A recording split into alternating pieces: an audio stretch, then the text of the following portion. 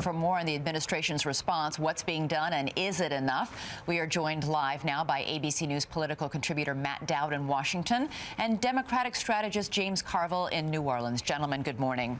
Good morning. I'd like to start first with both of you rating how the president has responded. No one would begrudge him a well-earned vacation over the holidays. However, the images of him on the beach, on the tennis court, on the golf course, juxtaposed with images of anxious travelers enduring onerous security procedures in airports seems striking. Well, I don't know. There are many people that think that the response was appropriate, that to do more than that would be to just encourage other people. If this review, which I'm very interested in, by the way, I think this is some kind of a fault we have in our security system, and this thing should be taken extremely seriously. But giving out kind of statements every other hour on this, or saying wanted, dead, or alive, or God knows, I hope he doesn't invade a country or invade Sri Lanka over this. But, it's going to be what kind of security review we have. Where did this system break down?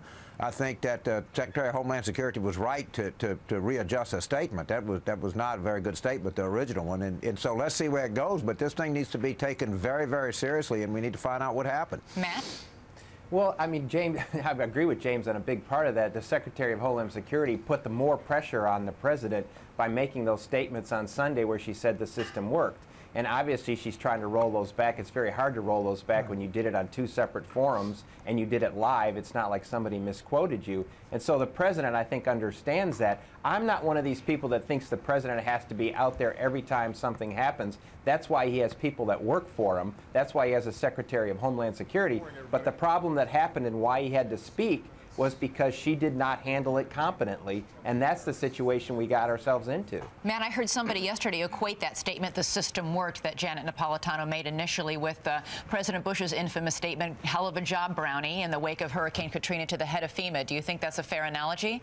Well, I think that, the situation, obviously, with a hurricane hitting New Orleans, which actually is where James is now, I mean, there's probably, I would have a hard time arguing it's the same quality. It is a problem when we have now been in this situation for 8 years, and we have a person that is on a watch list or is on some sort of list who buys a ticket with cash, who the British refused to let him into the country. He is allowed to get into our country and get on an airplane. And only through his incompetence, not through anything we did, only through his incompetence, the plane didn't go down. And that's the problem. His incompetence and some passengers also and the flight crew leaping into action. James, you just said a second ago that you do think there are some problems with these terror lists that we're maintaining. This terror list of more than 500,000 people appears to be almost meaningless. Nobody's monitoring these people. No. When he scanned his passport and his visa at the airport, it didn't pop up. There wasn't any cross-database checking. Has there been a lack of urgency in sort of fixing and addressing these issues?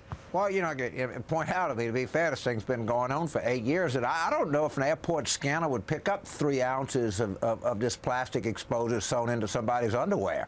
I mean, these are questions that, and I'm sure Matthew feels the same way, and a lot of people do, particularly people that travel a lot, are we capable of doing this? Why did this system break down?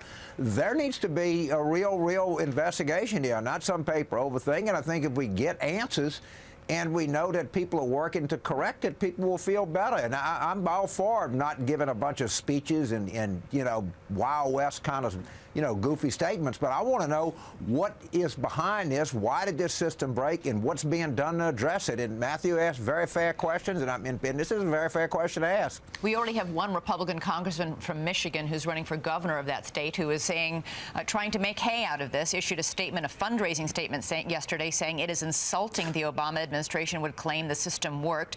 These are the same weak-kneed liberals, he writes, who tried to bring Guantanamo Bay terrorists to Michigan.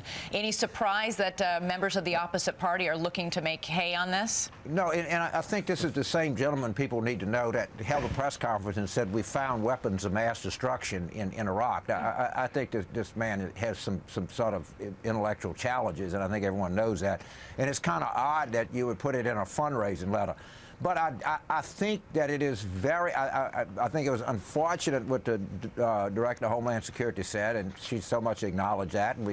But I do think that it's very fair to say how was this on a no-fly list? How was he flying?